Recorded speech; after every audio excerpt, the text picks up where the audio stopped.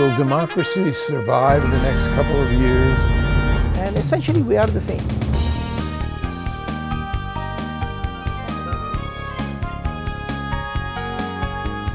And there are so many needs that Minnesota has.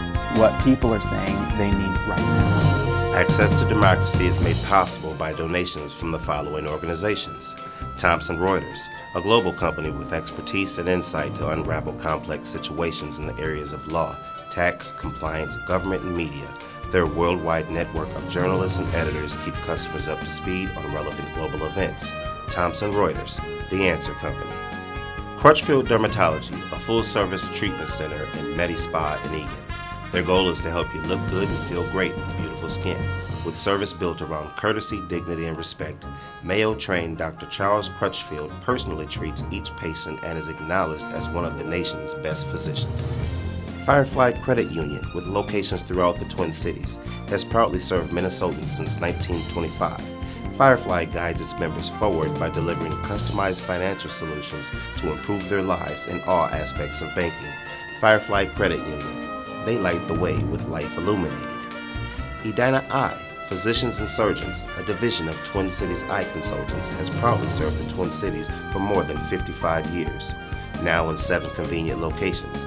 Using the most advanced technology combined with human touch, Edina Eye offers comprehensive services for dedicated specialists committed to excellence with innovative procedures and expertise for the most advanced eye care.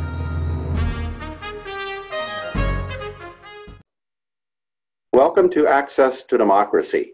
I'm Bill Raker, guest host for today's edition. We're welcoming as our guest on the program, Jay Haapala, who's the Associate State Director with AARP Minnesota. Jay, this is your second time on the program. Welcome back. Yeah, thanks very much, Bill. It's good to be with you. Now, Jay, as your role at AARP is, it carries responsibilities for community engagement operations here in Minnesota. So could you elaborate a little bit on what it is you really do? Sure. I think it helps to take a step back with the context. With AARP, we're a membership association with a purpose to empower older Americans to have choices they age. And AARP has a headquarters in Washington, D.C., but also state offices in all 50 states. I work in Minnesota here, of course. And part of our work through the state office is to do legislative advocacy, work with government officials and decision makers to ensure that older Minnesotans are taken care of. But then the other half of the work is to engage and organize our members and community members to have those relationships and have influence with their elected officials, and make sure that they have some influence and some say in the issues that affect them. So I spend my time educating and connecting with our members and the broader community. Well, one of the things you're responsible for is the Fraud Watch Network, and we're going to get to that a little bit later. But AARP has a pretty strong presence or representation here in Minnesota. What's the membership for AARP here? Sure. So it's about 1 out of 3 Americans over the age of 50 or Minnesotans over the age of 50 who are members. And so in our state, that comes to about 675,000 members here in the state. That's a good number. Yeah, we're sure glad to have so many people engaged with us. So that's where the influence and the power and just the relevance comes from, is that we get to listen to our members and hear from them about what's important to them. And then there's power in numbers. So when it comes to working with our elected officials, they know that older people vote, and they know that older people need representation. Which is certainly true, and it's very important. And one of the things that falls under your responsibility is paying attention to scams and frauds and helping to educate people on how to avoid them and what to do if they become a victim or think that they become a victim. Why is AARP interested in scams and frauds? Yeah, and I'm glad, it's a great question. Thank you. And it's what I was just describing is that we have the chance to listen to our members. So when we ask them what's important to them, right at the top of the list is that people want help when it comes to avoiding scams and protecting their hard-earned savings from these criminals who, um, you know, are targeting us every day, trying to steal that money from hardworking people. So we're, because our members care about it so much, and we have some connections. We bring together law enforcement agencies, social services, private industry, a lot of different people who have an interest in protecting people from financial crime, and we work together to prevent it. So that's really embedded in AARP's mission. I would say so. We're empowering people to have choice. You know, their financial security doesn't amount to much if they're victimized by a crime and lose a lot of money. So we mentioned just a little bit earlier that you are in charge of the Fraud Watch Network. Tell us a little bit about what that is, who it is, what it does. Sure. It's a program, so it's an educational program that I operate here in the state. But it also, on a bigger scale, is very much a network. So again, we're listening to our members and we're collecting information from various sources to understand the trends and what's happening with scams. What are the current scams that people are getting on their telephone or on the internet and through email or through other means or communication methods. And then we take all that information and we try to educate the public so that they can stay a step ahead of the con artists. And we do that in a variety of ways, whether it's our own communications, whether it is events and you know, nowadays online webinars that people can participate in to learn about scams and other financial crime issues.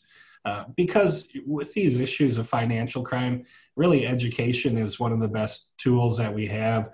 The criminals have the upper hand in a lot of ways. They can cover their tracks and communicate anonymously. So it's really hard for law enforcement to trace the criminals and catch them before they strike again. So instead, we just really need all of us to be vigilant, to help each other and to get educated about scams and identity theft so we can stop it before it happens. Sure. Well, I saw a recent statistic that says since the first of the year, scams are up 400% from what they were a year ago because of COVID-19. What is it about this pandemic environment that we're in that makes the scammers so active and you know, the rest of us more vulnerable as victims? Sure. Well, not to disagree with you, but there, in the early days of the pandemic, I just find this interesting that there was a pretty steep drop off in the number of robocall scams that were coming out.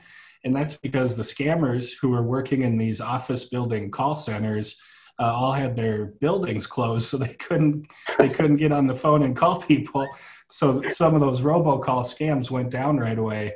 But I guess in more seriousness, yes, we've seen a big increase in scams, and maybe it's an old cliche, but I call it a perfect storm that that pandemic has created when it comes to scams and our vulnerability, because we're living in this time of uncertainty and fear for a lot of people from the pandemic. And so just that emotional state we find ourselves living in makes us more vulnerable, and it's a matter of our, you know, brain chemistry and just our the way that we operate as part of our society. So it's that fear and emotion that we're all experiencing.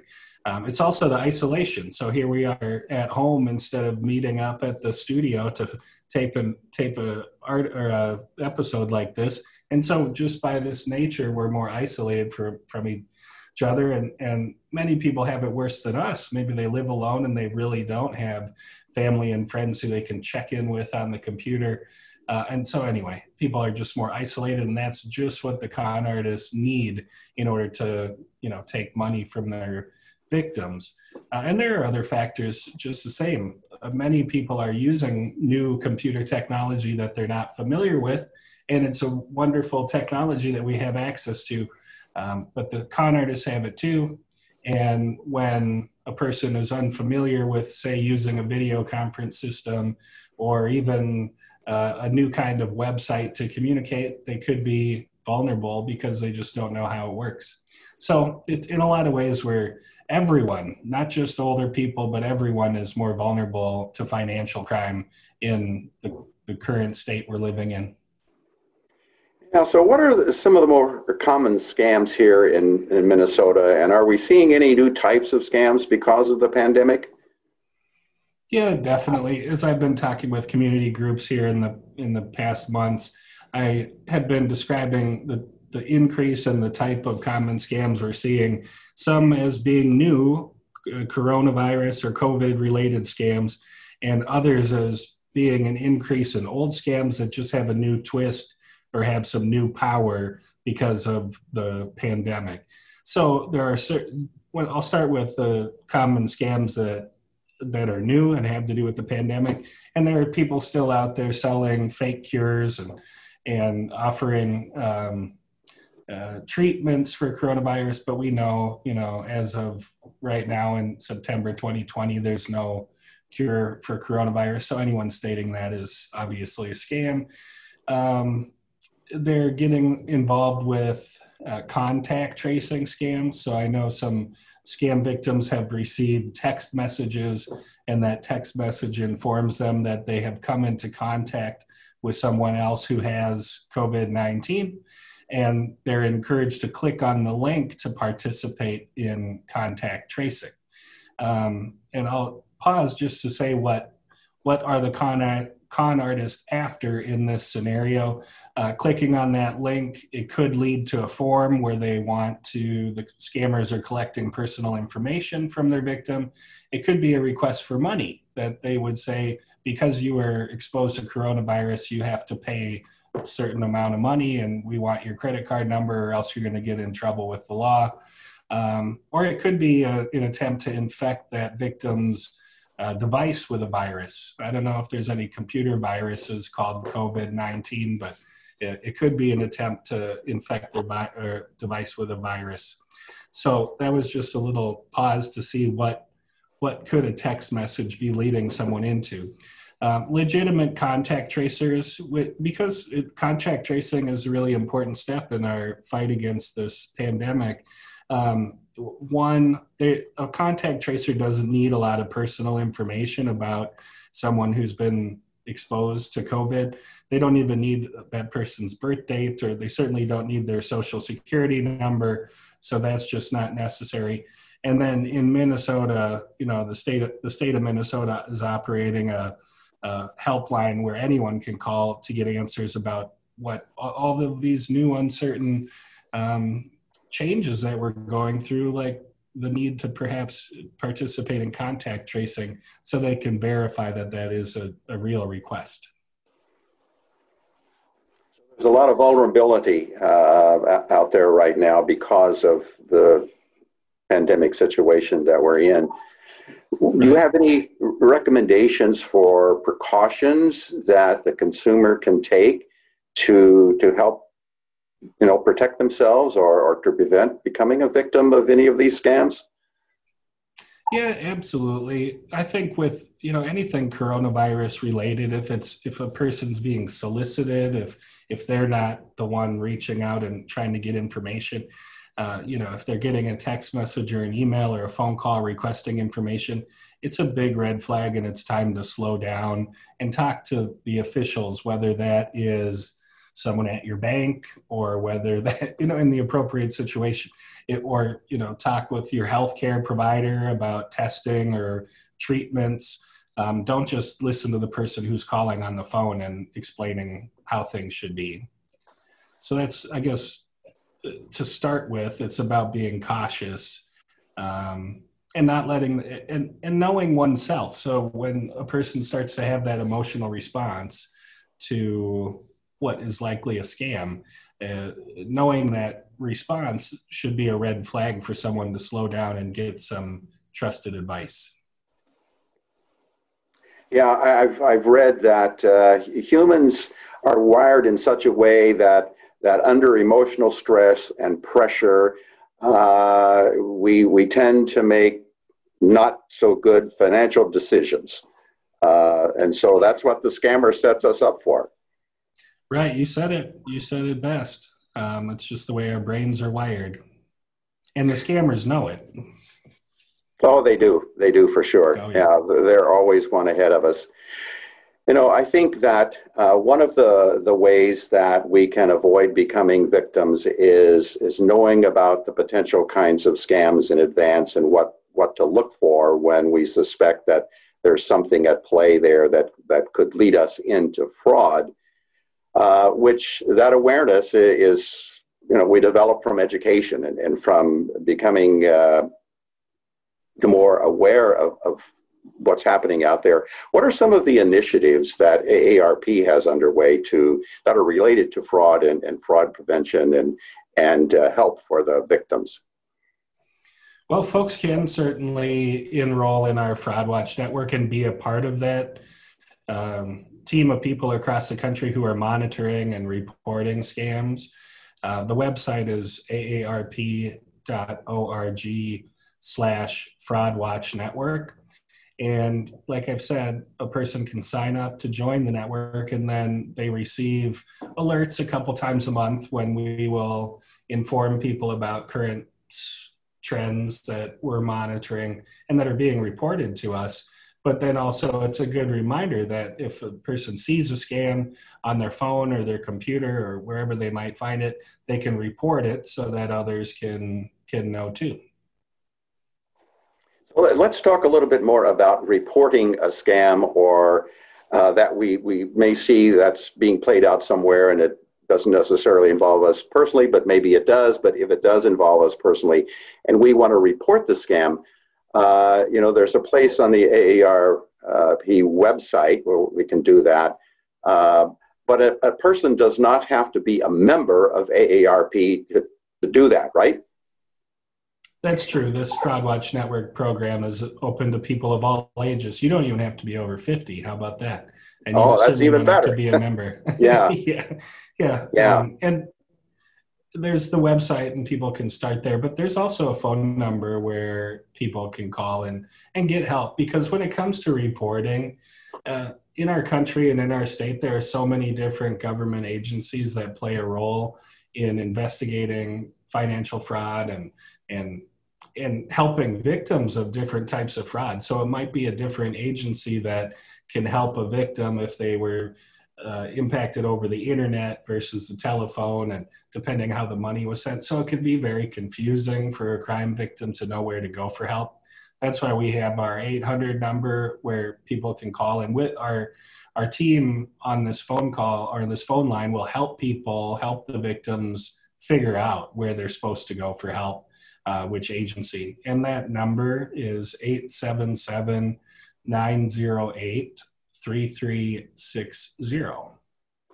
We'll have that repeated later in the program, Jay, and it'll also be on the program when it goes out for viewing. So thank you for sharing that.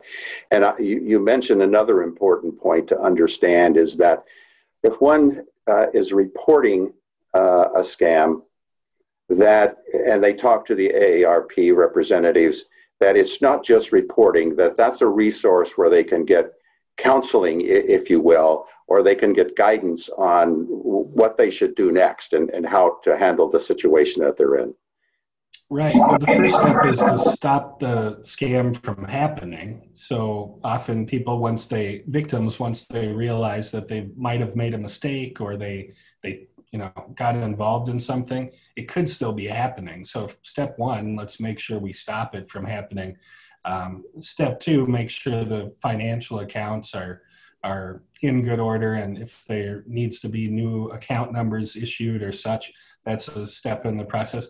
And then there might be long-term identity theft protection that is recommended or really needed by the victim to ensure that, say, their information isn't sold on to the next scammer who will pick up the baton and try to scam them again. Sure. But what are the top 3 or 4 scams being reported and dealt with here in Minnesota right now? Yeah, I'm glad you asked again because before I was just focused on those coronavirus scams, but really some of the top scams are still the same old scams from before, except for they might have a little more of a coronavirus twist. And the top one still is, and has been for a while now, is about people who purchase things online and then what they purchase doesn't show up, or it's vastly different from what they expected. If any of the viewers out there, I'm sure you are shopping online more now than you were before we were all stuck at home largely. You've seen these websites and they pop up on your screen and they promise you a deal on something you've been searching for, but it was probably too good to be true because when it arrives, it's not what you expected if it ever does arrive. So there's a lot of these fake websites out there, either just collecting people's credit card numbers or selling substandard merchandise.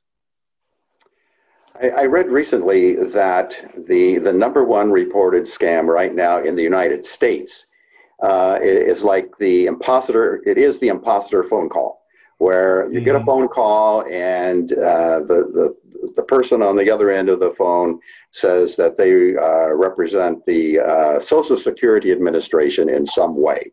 So it's a Social Security related call.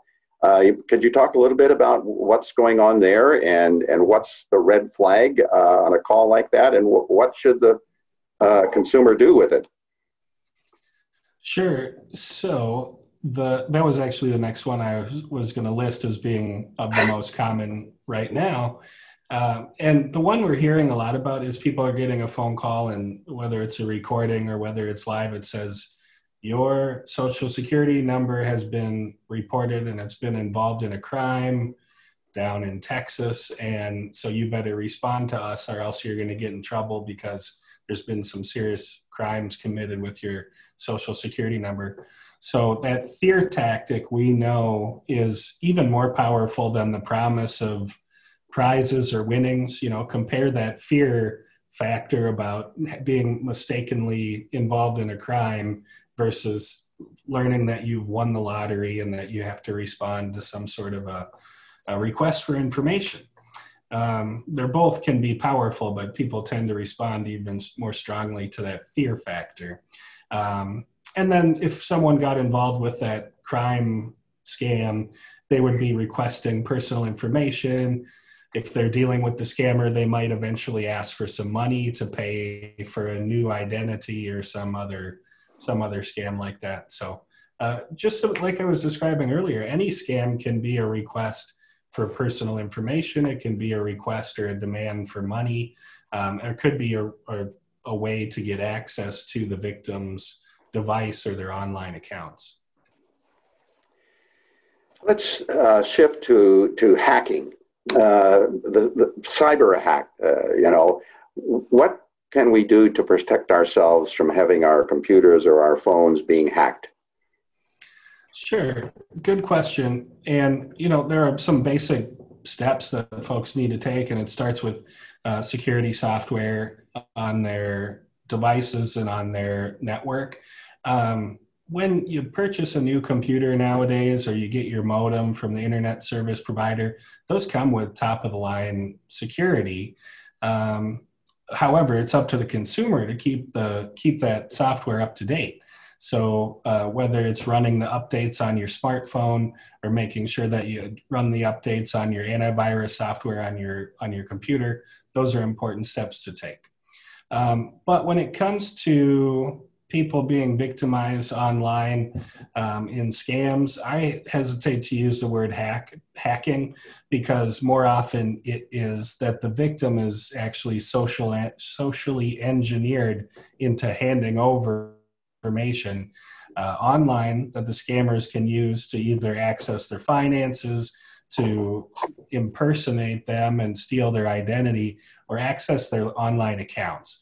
So typically, instead of a hacking in through their security software, instead the attack comes through an email, and it looks like it might be from your bank, and it looks like your banker is requesting information about your bank account, and the unwitting victims send that information along, and then the hacker hacker or this scammer has the information they need in order to access their victims' finances.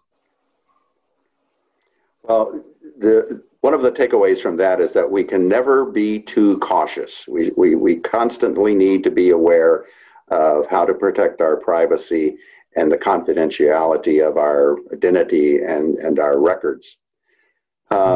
Any final thoughts that you'd like to leave with our viewers on this program? Gosh, after all these years, I've been meeting with community groups and just hearing people's concerns about scams and identity theft. You know, there's a lot we can do to educate ourselves and understand what the scammers are trying to do. We can pay close attention to our finances and our credit and do everything right to make sure we're monitoring our money. But, you know, what it comes down to in a lot of cases is that people make financial decisions all alone and they end up making mistakes. And it's part of our culture because for whatever reason, we don't talk about money. A lot of people don't talk about their financial decisions with their family and the people they trust. And then they end up isolated, sort of like a puppet on a string with these con artists who are so good at victimizing people. So I say, if only we could change the way we make decisions about money, talk with the people we trust, talk with our loved ones about financial decisions, we'd be really stronger as united against the criminals who are trying to separate us out of the herd. And part of that work that you do involves a lot of volunteers who work in the Fraud Watch Network and other volunteer opportunities within AARP. So if you're in need of new and additional volunteers, you can put out your call for volunteers to contact you. Absolutely. Potential volunteers. You saved the day, Bill. I'd be in trouble if we didn't get to this. But the network is made up of volunteers. We have dozens and dozens of people across the state of Minnesota who take this information, they bring it to their own communities, whether that is a Zoom meeting with their friends or whether it's around the dinner table with their family. They're sharing this information and helping each other out. So it's easy to contact us with AARP Minnesota and we'll get you started as a fraud fighter right away. No, that's great, Jay. You know, before we leave, can you give us that number at AARP for reporting a scam or a fraud transaction? Give it to us one more time. Sure, 877-908-3360. Terrific, terrific. Well, our guest today has been Jay Haapala, who's the Associate State Director for AARP here in Minnesota and has the responsibility for AARP operations. So, Jay, thank you for sharing with us some terrific information, very helpful, very useful about being more aware of scams, how to avoid them, and then what to do if, God forbid, we fall victim to such a thing. So, thank you so much, Jay. It's been a great interview. Thank you. Be safe out there. Yeah, stay well.